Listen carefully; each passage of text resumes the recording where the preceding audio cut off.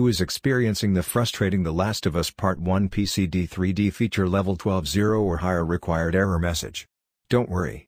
This is a common problem faced by gamers who have older PCs, and it's not as complicated to fix as it may seem. We will guide you through the steps to solve this issue. Let's start. The first step to fixing this error is to ensure that your graphics card driver and DirectX are up to date. You can easily find the latest drivers for your graphics card by visiting the manufacturer's website or the computer maker's support page. 2. Check your system requirements. 3. Restart your PC. If you are still experiencing the error message after checking your GPU and drivers and updating your games, then the next step is to restart your PC. This simple step can often resolve many technical issues quickly. If the problem persists, try installing the latest driver for your graphics card, which can fix a variety of errors. With these simple steps, you can easily fix it and get back to your gaming adventures.